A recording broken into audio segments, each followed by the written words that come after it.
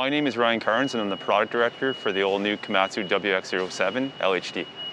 The WX07 replaces the LT650 and is ideal for narrow vein mines, particularly operations using cut and fill methods.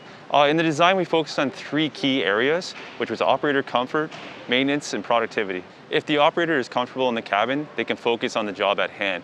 We redesigned the entire cabin around the operator, and it almost resembles an automotive comfort level and refinement.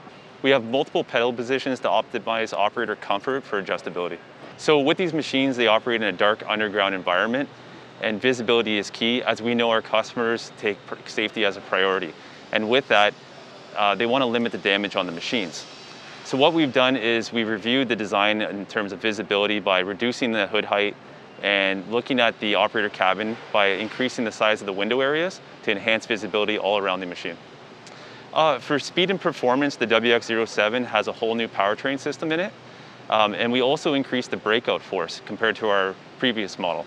That increases the power into the muck pile and optimizes cycle time for the operator. The WX07 has a large 190-liter fuel tank to provide longer operational cycles. In terms of maintenance, we consolidated items and located them as much as possible at a ground level location to optimize the maintenance and get the machine back into operation.